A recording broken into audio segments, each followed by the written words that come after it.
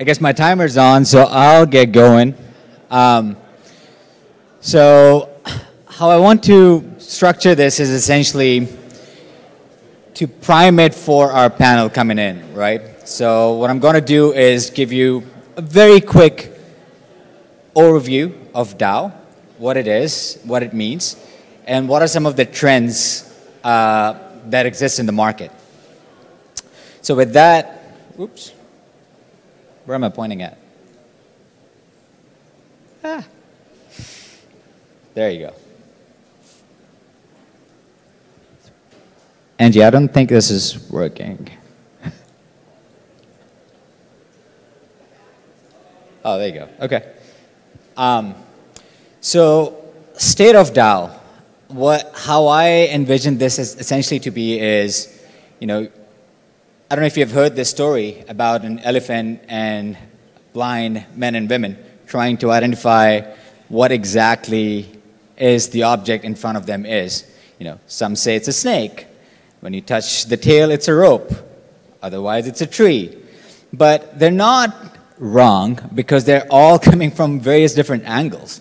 And the story is no different in DAO as well. But there is a way to simplify that for folks who are not too embedded in the space. And how I essentially see this is DAO, first off, stands for Decentralized Autonomous Organization. And often jokingly, because anyone can create a Discord group and have a community build up, its tools exist. It's often known as the Discord Autonomous Organization, right?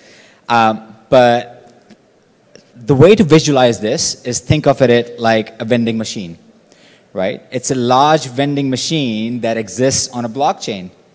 You may ask why? Because just like a vending machine, it only does what it is programmed to do. You put money in, you get Coke out. You put money in, you get a chocolate out. Nothing more, nothing less. So what this has enabled is a lot of use cases that come alongside. So a DAO allows anyone with an idea to coordinate, pool funds, and even create tokens that represent their share within that organization. And this has led to a massive pool of types of DAOs. While every day you have a new category that gets created, I'm just highlighting some of the top 8 that come to mind, right?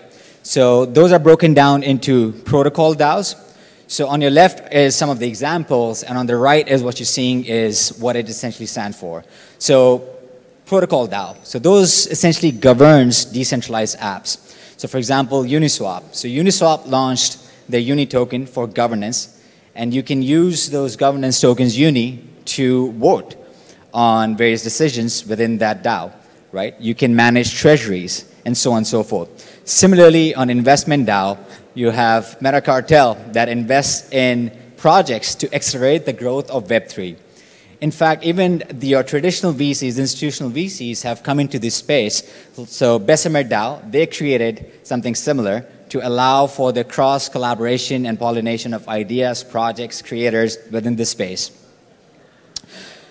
Number 3 is Collectors DAO, which is where members pool funds together to invest treasury funds in blue chip collectibles, arts. So think of Bored Ape Yacht Club, Mutant Ape, Cool Cats, and so on and so forth, where each person owns a share corresponding to their personal investment. So this list goes on, and I'm going to cover a few more. The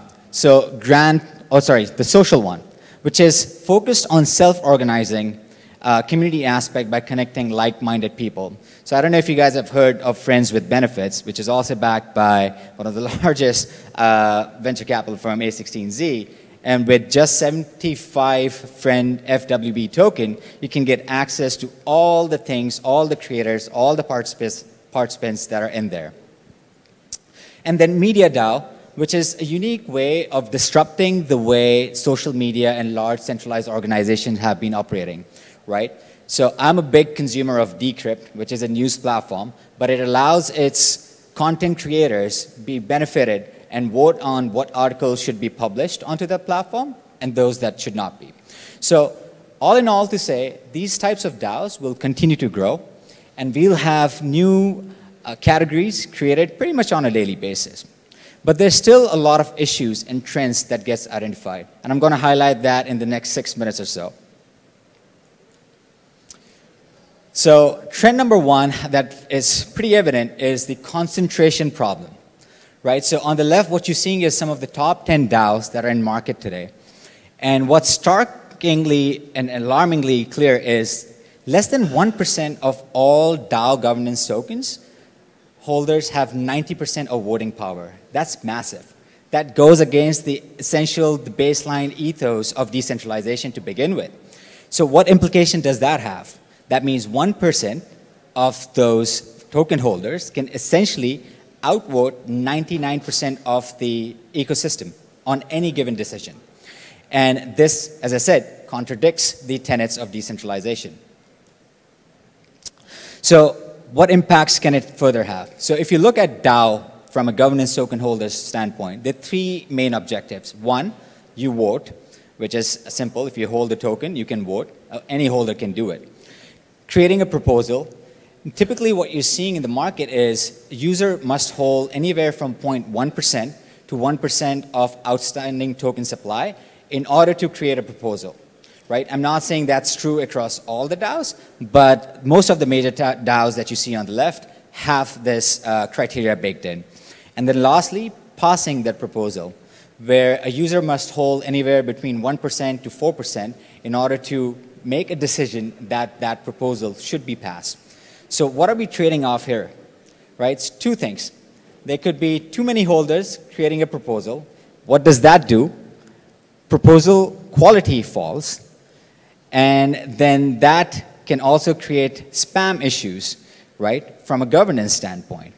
On the other hand, if too few holders are creating proposal, the decentralized governance narrative that we have been trying to propose and build these layer one protocols around falls apart. I mean, there's no right or wrong answer yet. But those are some of the issues I definitely wanted to highlight to make sure as we design new utility tokens, and in fact, when we are working with our partners designing these governance and utility tokens, we should start thinking about these issues at hand. And one example that comes to mind, and this is no way this against the Solana ecosystem by any means, Solend, which is essentially a cautionary tale, right? Solend is a DAO governing the Solana-based lending protocol. The story goes, Solana's price was dropping. This was summer of this year. It fell so much further, the protocol's biggest whale, which as we identified in the previous slide, could potentially outweigh the 99% of the token holders, would face a margin call if the price continued to fall down that could render Solend insolvent. And further, putting $20 million worth of Solana onto the market, which could further tank the asset's price and upend the entire Solana ecosystem. So now, remember the point we talked about, the decentralization narrative. So what happened in this case, a proposal was put up on the DAO, which called for a vote to take control of the whale's account. So now you're getting into the centralization category and liquidate its position through OTC desk rather than the open market. Eventually, the results was 1.1 million yes votes to 30,000 no votes. So that is complete opposite of where we are trying to drive this entire ecosystem towards.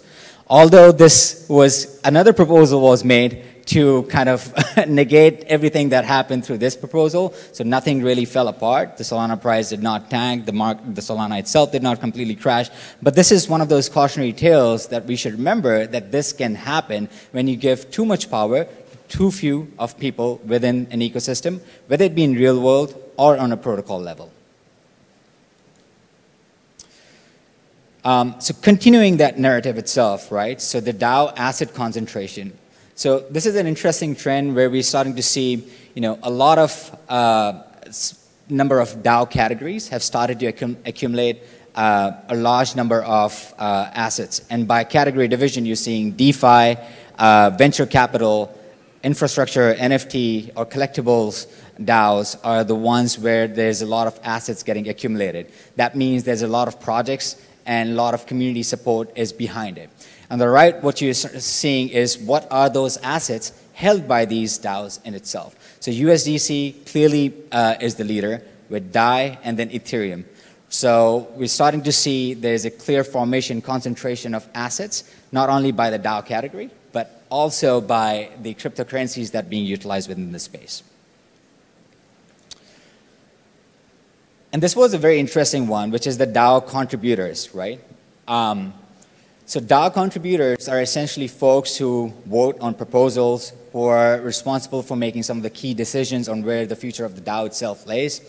What's interesting is, contrary to the popular belief, 18% of DAO treasury funds came from centralized services. These could be centralized exchanges like a Binance or a Coinbase, but 82% originated from decentralized services, which is actually a powerful narrative as the space grows, because that means a lot of people are engaging with DeFi products in order to cast their vote within these decentralized ecosystems. And this is what will enable the ecosystem to grow, new DAOs be created, and potentially solve the centralization issue that was previously identified. And lastly, this is a map of all the tools and assets and infrastructure that's being created to service these DAOs. As you can see, it's very fragmented, right? You have token service categories, you have governance, you have treasury management, risk management, growth, community operations development. So what this is showing you clearly is not only there's fragmentation, they're all solving for a very specific use case within the categories of DAOs that's being created. There will come a time that it will be hard to know which product, tool, or service to use. So while this allows us to open up a lot more opportunities, I think now is the time to build and start thinking about how to stack these up so that if a DAO comes tomorrow and they want to use some of these products or launch a token and have the governance mechanism baked in and have the community baked in, what are kind of the tool sets we should be targeting?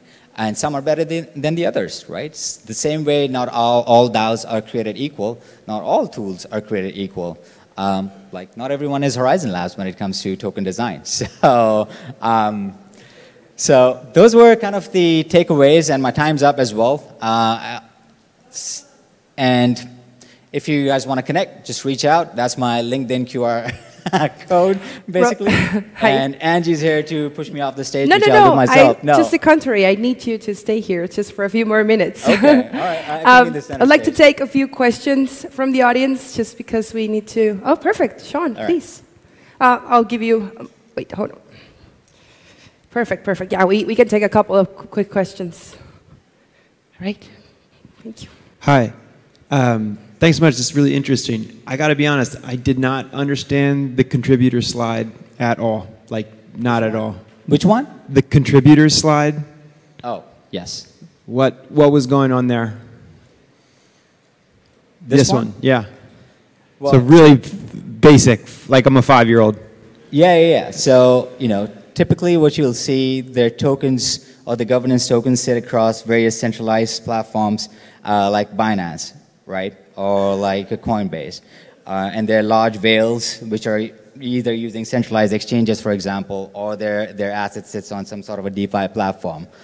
What we're seeing is when it comes to voting, right, on various proposals that sits on these DAOs, about 18% of those tokens that are being used to vote on proposals comes from these centralized platforms versus decentralized platforms, which is 82%. That means a lot of users or the holders of that token are utilizing DeFi tools in order to cast their vote and helping kind of bridge the ecosystem and continue to provide support through the DeFi tools. Okay, so an example of a DeFi exchange would be like Aave. Yeah. Yeah, and a centralized exchange would be Coinbase or Binance. Coinbase, yeah, or like a Sushi Swap, Uniswap versus your Aave and Compound. Aave and Compound are decentralized, but Binance and Coinbase, I meant. Okay, yeah, great. Thank you. Yeah. No, thank you for the question. Sorry, I can really not see anyone. The light's too bright. No worries. I think we have another question. Yes, right here. Vano, thank you. Rohan, like, what do you think, how can DAOs incentivize people to participate, like to vote? Because we see, like, in recent years, obviously, that lots of tokens live on centralized exchanges or in, like, DEX pools, which are unable to vote. So what do you think, like, can DAOs do to incentivize more participation? Yeah, I think the narrative goes back to community as a whole to think about what value add products or tools need to be built that utilizes their token, right? Which incentivizes them to liquidate some of their holdings to participate in that ecosystem. So for instance, if you're building a game that requires token, unless there's a game or a platform that's built that requires me to free up my token, why would any holder want to use their tokens and not keep it parked? Or maybe even there's a staking reward that comes along with it, which is just sits there, accrues interest, or the price of the token itself goes up. So it all really ties down very neatly with the utility, and DAO really needs to think about how they should incentivize, even before they incentivize users to free up their tokens, they should incentivize their users to come up with better proposals so that, you know, quality value add projects could be built within that ecosystem. Yeah. I've got a question about, so voting isn't governance. So there's a big difference between voting and governance. And so I don't know. Sorry, I'm going to repeat that. So voting's not governance. It is an element of governance. And we've had, obviously, years to think about this at Horizen. And also went down the path with the Treasury proposal. So, like, the United States Constitution, that's a form of a governance document which has different levels of voting and different proposals, and you can't, like, terminate the entire United States through voting. So do these DAOs, because I flat out don't know, do they have governance documents, rules about what can be proposed, different levels of voting? Are they full-up governance organizations? Or are they just kind of a way of saying, well, we're decentralized, so you can't sue the founders or take us to court? Yeah, I think the short answer is it's more of the latter in majority cases, right? It's just a way of organizing communities, organizing people to do cool stuff, right? And there are a handful of DAOs that are actually thinking it more systematically to allow the user base or the community to think through, okay, what comes next? And that in that structure, you have to provide those guardrails for them, how they should be writing about proposal. And ApeCoin DAO is a great example, right? The initial AIPs that came out, that laid out a structure, when as a community member, when I'm proposing something for the DAO, this is the structure that you should follow in order for it to be reviewed and so that everyone understands and what are the kind of the qualities that needs to go around. So the maturity within the space is coming. It's slow, but to your point, it's a handful of those projects that are implementing this at a very skilled level. Great, thank you. Yeah. Cool. Thank you. Yeah, thank you, everyone. Thank you. Thank you. Thanks, Rohan.